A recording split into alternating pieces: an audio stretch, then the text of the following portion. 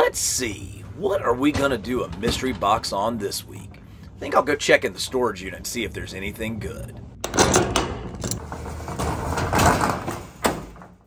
We've done some of these, and some of these. Oh, wait a minute. Yeah, that's exactly what I'm looking for. Hey y'all, and welcome back to Carbon Scoring, the best place for comics history and action figures, and home of the mystery box. And this mystery box truly is going to be a mystery to me. You see, when I set up my original secret lounge, I had a shelf for every single one of the Star Wars movies, and I had my 3.375 collection displayed on it.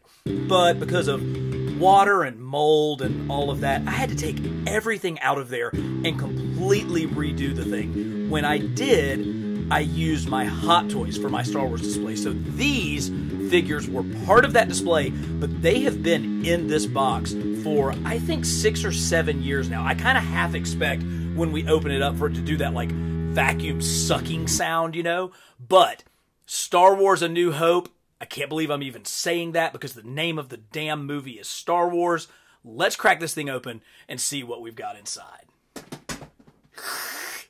Well, I made the sucking noise. Okay, here we go. When these were in there, they were all like arranged by scene. So we're just going to start grabbing and seeing what we got, beginning with obviously one of the very first scenes in the movie with the rebel soldier from the transport, from Leia's transport. Now, this is a good one. These are going to span the mid-90s Power of the Force re-releases all the way through into the 2000s. This one doesn't have articulated knees, but you can see that his hands are set up to be in that position for when Darth Vader comes busting through. So I think this is probably one of the earlier versions of this figure, but look at the detail. Look at how great that crazy helmet is. I always wonder what the prop guys were thinking when they came up with these helmets. Oh, here's another. Oh, okay. Wait a minute. Are they the same? Oh, they are the same. I'm sorry. He does have articulated knees. I just couldn't tell because it's a cut joint and not a twist joint. Here is the same guy, only he's down on his knees, ready to take on Vader when he comes through. Nice. Very nice. There are going to be a ton of stormtroopers in this box. And wait. Ha! Sneaky!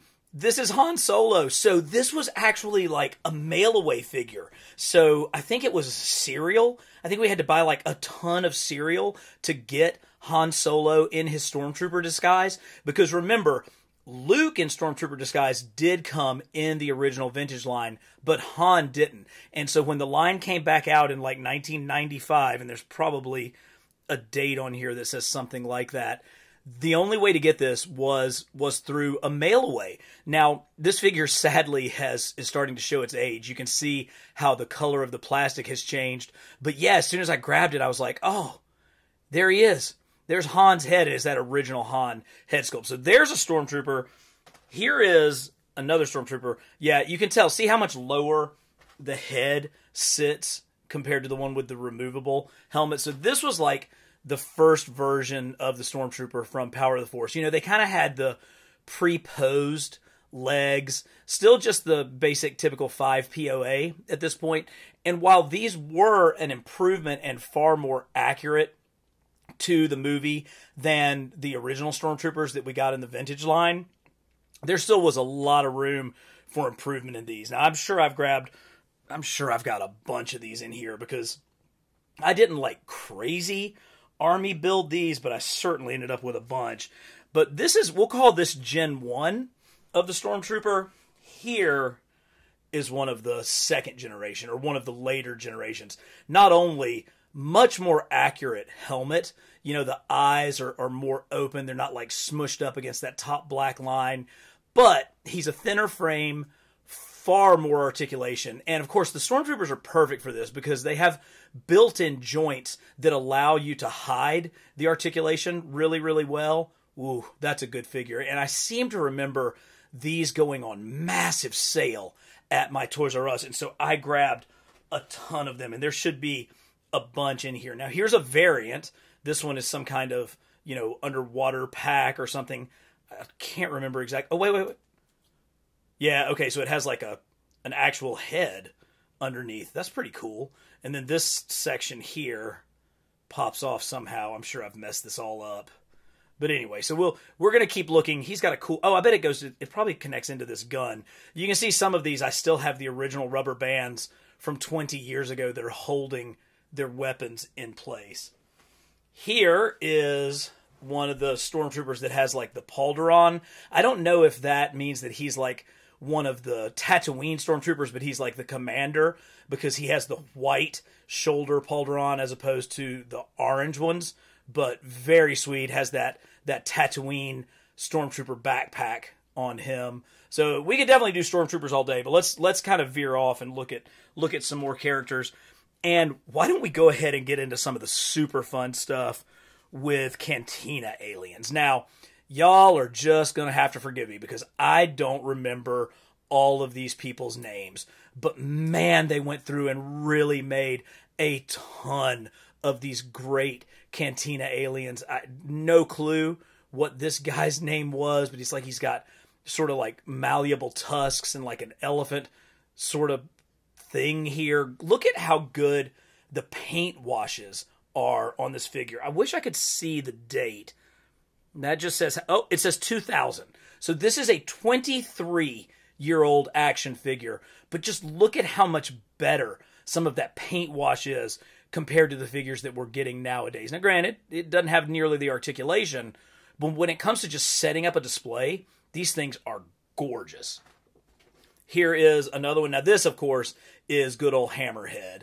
One of my favorite figures from the vintage line. There's going to be a few versions of him in here. This, I think, was the very first one that came out, and what an absolute step up in sculpting. This was when I knew that the power of the Force line was going to be so special. Yes, there is brilliant paint wash to give the depth of that, but just look at all of the details in this sculpt. And remember, these were like $3-4 toys at the time, but they really went away from the basic molds and made each of these aliens so unique. So here's the first version, and here is a later version. He actually has, some of his blue drink there.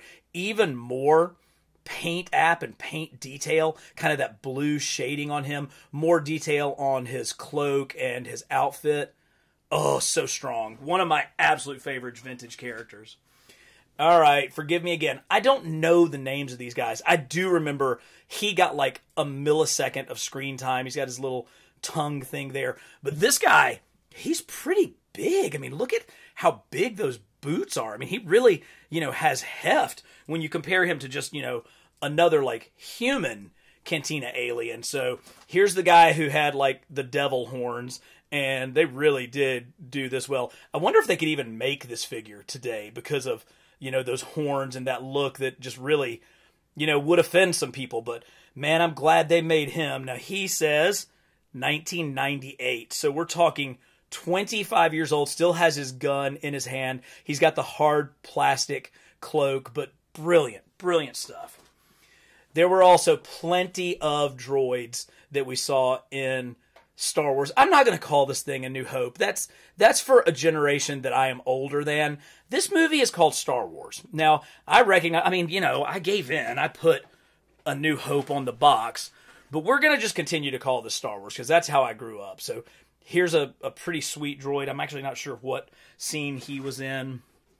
More Cantina aliens. Again, they got like the scarring of his face, right? All of that, those like kind of almost like air holes that were right below his cheeks were in there. He has this tiny little blaster that actually should fit in that holster. And then I'm not exactly sure what would go here. There should be a bunch of accessories down in the bottom of the box. But again, lots of detail on a really tiny figure. More droids. Obviously, this just kind of utilized the C-3PO mold, but is painted white. Oh, yeah. I'm telling you, when you were a kid and you saw these bad boys coming at you on screen, these TIE fighter pilots, you were like, those are the most badass dudes on Earth. Like, I really, if I were out there in the, the outer rim, or I was on one of those podunk planets like Tatooine, and they put up a bunch of like campaign posters or advertising posters to join the Imperial Navy and be a TIE fighter pilot, sign me up, because these dudes are so cool. Okay, here's version 1. Fairly standard 5 POA, standard proportions of the line. Here is like the second version. You can see much bigger kind of air tanks fitting into his computer thing here. He's got his gun, although it fell off. We'll see if we can get it to stick in. Again, there's the original rubber bands to hold him in place, but far more articulation as the line went on. They really leaned into that and gave us much, much, much better figures. There's no way I'm going to be able to see a year on there, but this was a later version of our TIE fighter pilot. And let's see here. Oh, yes, the Death Star Trooper. Again, they must have had a sale on these giant, long-backed helmets. But this guy, he came early in the line as well. He's probably mid-90s, like 96 or so. Again, standard 5 POA, but the shine, the gloss that comes off of this centerpiece of his chest compared to the matte black everywhere else, so nice. Here is one of the first Sand Troopers, so you can tell it's got that bigger head, but still a really nicely detailed backpack. He's got the wider stance. He actually this may have come with a bantha. This Stormtrooper, because I can tell the way he can sit. Oh, look at that. He's got knee articulation. Yeah, I think this one might have come with a bantha so that he could ride around on that. It's cool.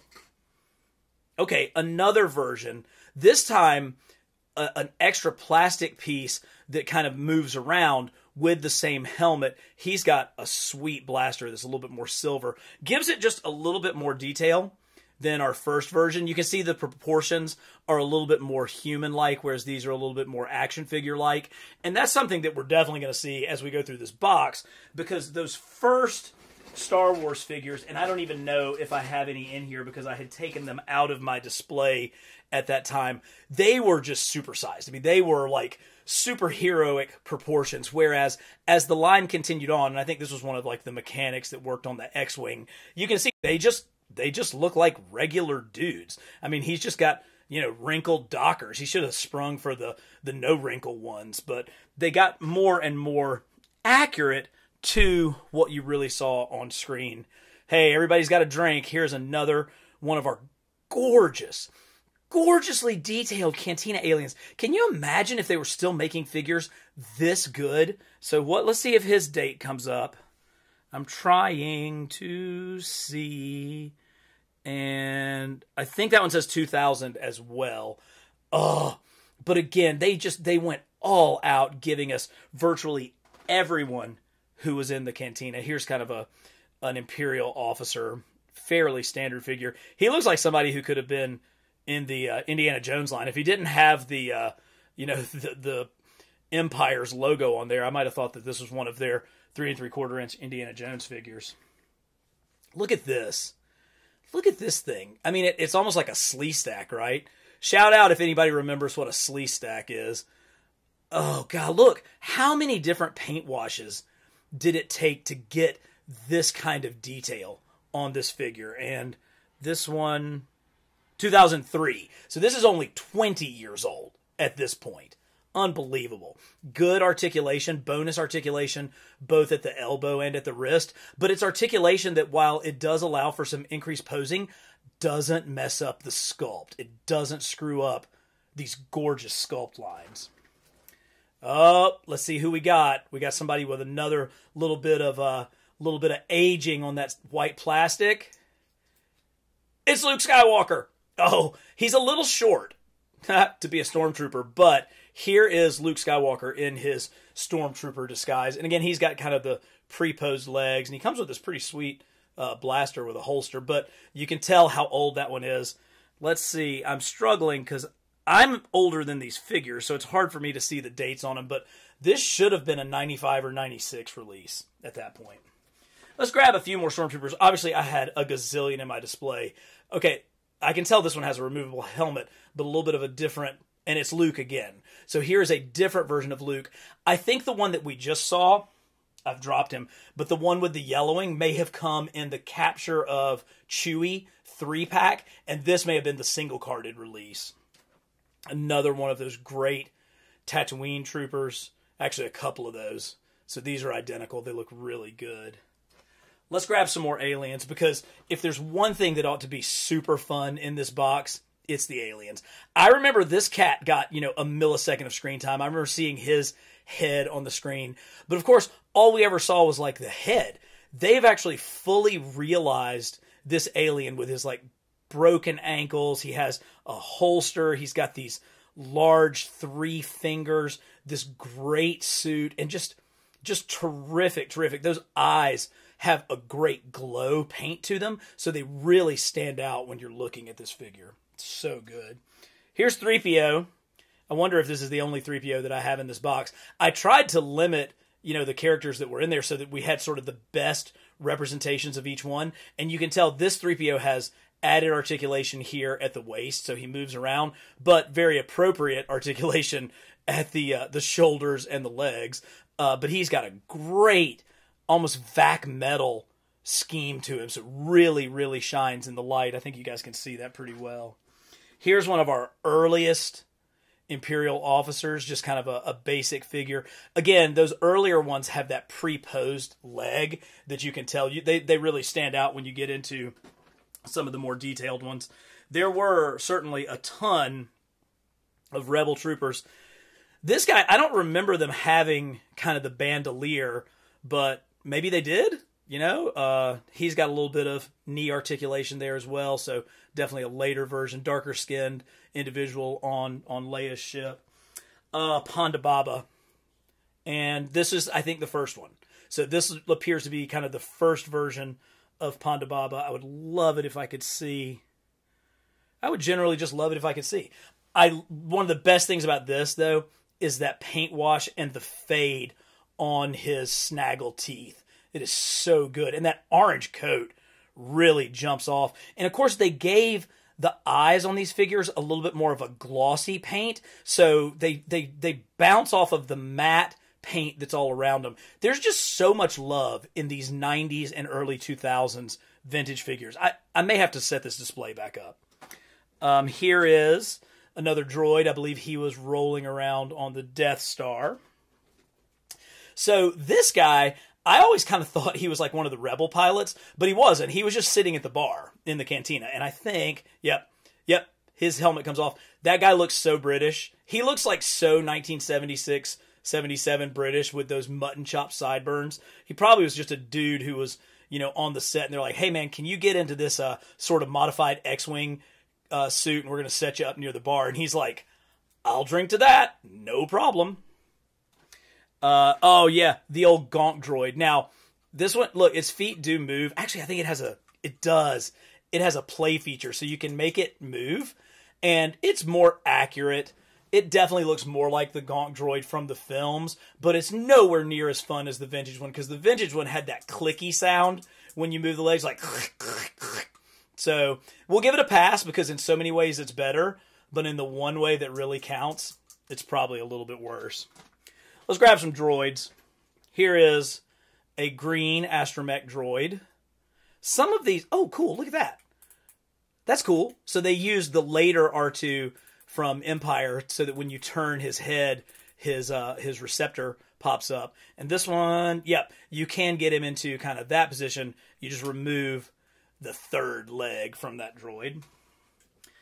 Dr. Avazian, one of the few that I do remember the name of, and that was because this guy was an absolute sensation when he came out. He was somebody who had a speaking part in Star Wars, but never got an action figure. So when they got around to releasing figures that had not been released, it was always a big deal. Like if you were on early internet message boards, or if you were reading Toy Fair magazine, these were always some of the hottest figures out there, the ones that were getting their first version. I see something. Speaking of first version, this, I believe, was the first figure that represented the re-release of the movie. So when I was in grad school in the mid-90s, they re-released the Star Wars movies basically to pay for filming the prequels, and they added in new scenes, and this droid was a character in one of the new scenes. So it was like a big deal when this character appeared in action figure form, because he was actually like a 90s creation. And let's see if we get he's got bigger feet. 1997 is the date on this bad boy. So that would have been right around the time that the original trilogy was re-released to theaters. And it was awesome because we all went. Here's a much more appropriate Tatooine Trooper. You can see he's got sand all over him. Still has the black powder on and not the orange one. I know we're going to find some orange ones. Oh, yes, here it is. Yay. And this is probably my very first one. Now, look at how dirty he is. Look at how good they did with the paint wash to really differentiate this Stormtrooper. His hands are pre-posed so that he can hold his weapon like that. But again, we did not get this in the vintage line. And so it was an absolute, like, must have. And I remember, I think I got this one on the green card back, which was like the very first release, and it was like super rare and was going for like $50. I'm sure he's in, 50-cent bins now, but not mine. He still holds a place in my heart as my very first Tatooine Desert Trooper. So good. And they kept going. Here's some more with this crazy deco. Some of these may have had like deco that like changed color with heat. I don't fully remember that. Another. God, look at that. He looks like Bosk, right? So he kind of has the same. I wonder if he's the same alien race as the bounty hunter Bosk. Definitely his head looks like that. He's much smaller. This is a significantly smaller character, but he's got whatever alien species Bosk was. I kind of have a feeling that he may be related to him. Nope, got to save you for later. Okay. There are creepy things. And then there is the fact that there were praying mantises in Star Wars. You know what happens after praying mantises mate, right? Like, can you imagine if you ran into this chick in a bar? Is there any chance that, how much of that blue milk stuff would you have to drink to go home with the praying mantis lady in the Mos Eisley Cantina? Hopefully a lot, so that you didn't feel, how everything finished from your praying mantis date. Oh, wow. All right, so this is this Wedge? It's hard to tell. We got a ton of different, over the years we got a bunch. They were able to use this body over and over again, and we got a bunch of different X-Wing pilots. Let's start pulling them out. This may actually, I'm going to say this is Gold Leader, just based on this helmet sculpt. Here's Biggs, and this was the original Biggs. Of course, another figure that when he came out in... Come on, let me see it. I think it's this way. No, I can't tell, but 97 or 98. When this guy came out, it was huge that Biggs actually made it in the line, because his scenes were put back in the re-release. So all of a sudden he became like a huge star. Here is the original, the first version of the Power of the Force Luke Skywalker X-Wing pilot, and we'll look at him in comparison to future versions, because it's just, you'll just see how far they came with the technology for these figures. This is, I don't remember. This one is, oh. Okay, I think this is supposed to be Wedge. So here's the newer frame, and here's the original frame. Now, this is obviously like a Red Leader or somebody like that. Here's the new Biggs. So look at what a difference between, let me see if I can find, yeah. Here's the original Biggs figure, and here's the redo with significantly better articulation, proportions. They never were satisfied. They kept making the figures better. And that includes everybody's favorite, Jack Porkins. Oh, how much do you love a slightly obese X-Wing fighter pilot? Now, granted, he turned into bacon on the surface of the Death Star, but we still got a sweet Porkins figure. Oh, love it. I'm trying to see if it's... Okay, here's obviously Luke with his lightsaber. This is the newer model. It's got the piping. He's got his lightsaber, of course. There's much more detail. Look at how the boots are completely different, and, the pant length is different. So a lot of changes as they improve these figures. And we'll see if I can find his helmet somewhere down in here. Here is an improved Han. And so that means there's probably... Oh, yep, there it is. Here is an improved Luke. So significantly better figures there. Oh, we saw this guy. So here's a second version. This is the earlier version of him. So again, they made a whole lot better ones. This is the very first of that. We've looked at that, saving you. Okay, another of the newer. Oh, and it looks like he's got Jango Fett's head. So this would have been a clone. This guy would have been considered a clone.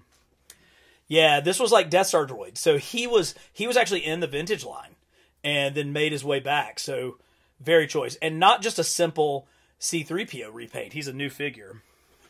All right, let's get into some of the good stuff. Here's Chewie. Here's Chewie on the Falcon. He's got his bowcaster. Put that right there. But this is him. This would have been like, I guess, right at the trench run, right? When he had his walkie-talkie up. So this would have been like trench run Chewie. Chewie did not get nearly enough variants in this line. Oh, yeah. Oh, and he's so good. He's got, look at that guy. He's almost like a little Ugnaught. So awesome. More stormtroopers. Ah, the bartender. And, I mean, does this guy look like the kind of... You can smell this guy. I mean, you can straight up smell this guy across the screen. Are you going to drink this? Really? Would you drink what this guy is about to hand you? There's absolutely no way. No way at all. Now, this is Greedo, obviously. And this is the newer Greedo. This Greedo was able to sit at the cantina opposite of Han. And what's so important about this is probably one of the most accurate figures in the entire line. And I'm not talking about those great shiny eyes or that incredible head sculpt or the fact that his costume is completely screen accurate. I'm talking about this blaster. Because watch what this blaster does. Did you see it? Were you able to see what the blaster does? That's right. It does nothing. Because Greedo never shot. He did not shoot in that movie. He simply got shot. So based on that and based on that action feature, this is the most accurate Greedo we're ever going to have. So good. Oh, I love these. Who is this? I have no... Is this not like a Star Trek person? So she's got a drink, so she must have been at the bar. When on earth... Yeah, this is way too small for me to be able to see a date on. Somebody in the comments help me out. I have no clue who this figure is. That is just absolutely bananas. Now, somebody that we haven't touched on in this, and is genuinely probably one of the most important people in the entire trilogy, is the Princess of Alderaan, Leia Organa. And this is her at the end of the film in her ceremonial garb, where her hands are set up where she can award the medals to not Chewbacca. That's right. The man was right there. He was on the Millennium Falcon. He's the one who saved Luke's tail, but he gets no medal. Only Luke and Han get medals. Although I have to admit, that was actually incredibly touching at the end of episode 9 where he got his medal. Okay, I take it all back. That was a long play, right? That was quite the long play to get the payout for Chewie getting his medal that we had to wait like 30 years for it to happen. But good on Star Wars for actually figuring that out and giving my main man exactly what he deserved. This box is too good. It simply is too good. Let's look at one more figure, and then we're going to have to do a part 2 because these figures deserve all the attention that we're going to get. So let's pick the guy that I had picked up. Let's pull him out. It is Grand Moff Tarkin. Easily the most overlooked, the most worthy character to have not gotten a figure in the original vintage line. And so when the new Power of the Force line began in the mid-90s, there was such a huge clamoring for Grand Moff Tarkin. And man, they came through. Now, I really want to see the date, 97. So he came out in 1997, and this was everywhere. He was on the cover of all the magazines. He was the talk of every toy board that existed. If you were on Raving Toy Maniac back then, you were talking about Tarkin, and it's so good. Even in this scale, they carved in those cheeks to really get that just haunted look. Now, he has kind of a standard body for some of the other Imperial troopers, but just a gorgeous figure. He may have been redone, and he may have another one somewhere down in here, but I will never forget all of our excitement as collectors when we finally got our first representation